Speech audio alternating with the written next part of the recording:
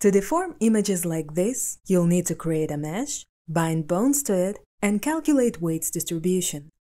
Actually, it is easier than it sounds, especially the weights part, since most of the animation software can do it automatically. But how good is their solution really? To answer this question, I've created this gingerbread cookie in Photoshop and rigged it in Spine, DragonBones, Blender COA Tools, and Unity.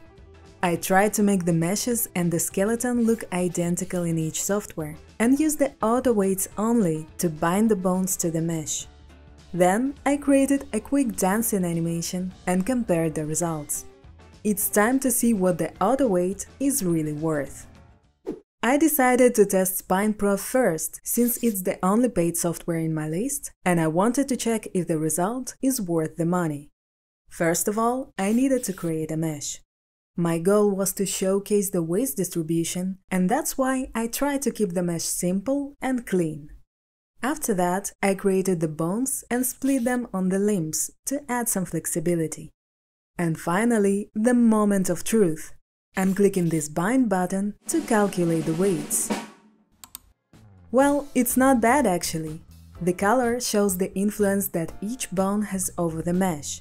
For instance, the head is mostly controlled by the head bone, and the tip of the hand is controlled by this orange bone. So far, so good. However, the areas between the limbs are mixed, and that's where the weights calculation gets tricky. You can see that moving the arm distorts the head, and moving the head bone distorts the chest area. Well, that's not ideal, but there is a logical explanation to that.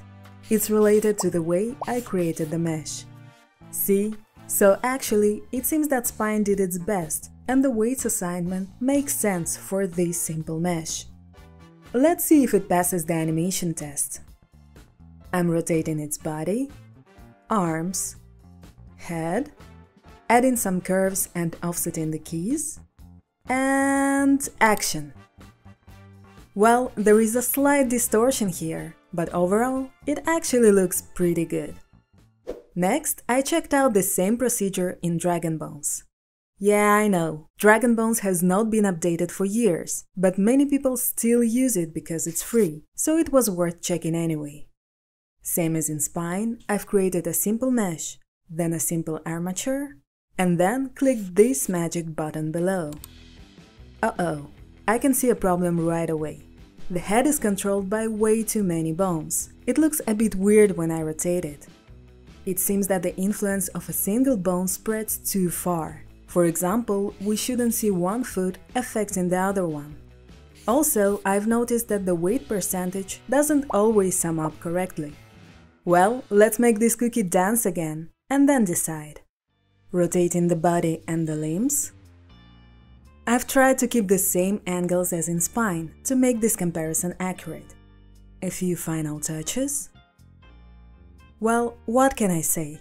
It is not the same level of quality, and there's way too much deformation, especially in the head area. The result speaks for itself really. So let's move on to the next item on the list. Now it was time to test the COA Tools for Blender, and I had a good feeling about this, because last time I tested this add-on, I was really impressed. So let's test it again on our Cookie Man. So here we go again, creating the mesh, the armature. Finally, with some Blender hotkeys magic, I was able to bind the bones to the mesh. Now let's see. That's slightly more deformation than I would expect. The tip of the hand shouldn't really affect the head, and one foot shouldn't move the other one. Still, to be fair, it looks smoother than in DragonBones.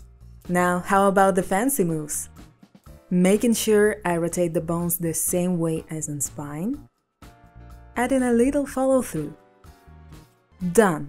The distortion on the chest is a bit more noticeable than in Spine, but the overall movement is still convincing. Not bad for a free software. By the time I got to Unity, I thought that this Cookie Man will haunt me in my sleep. For the fourth time, I made the same rig over again. Mesh, bones, auto weights. Nothing is gonna impress me. Or will it? This looks fine. This looks clean. And this looks good as well. Actually, I was very surprised to see how well Unity handled this challenge. But the most important test is the actual animation. So, let's get ready for the final dance. Now, fingers crossed. Yes, you didn't disappoint me, Unity. The animation looks clean and it's pretty much identical to Spine. Well done! So, what's the conclusion? The auto weights calculation is super handy and it saves you a lot of time while rigging the character.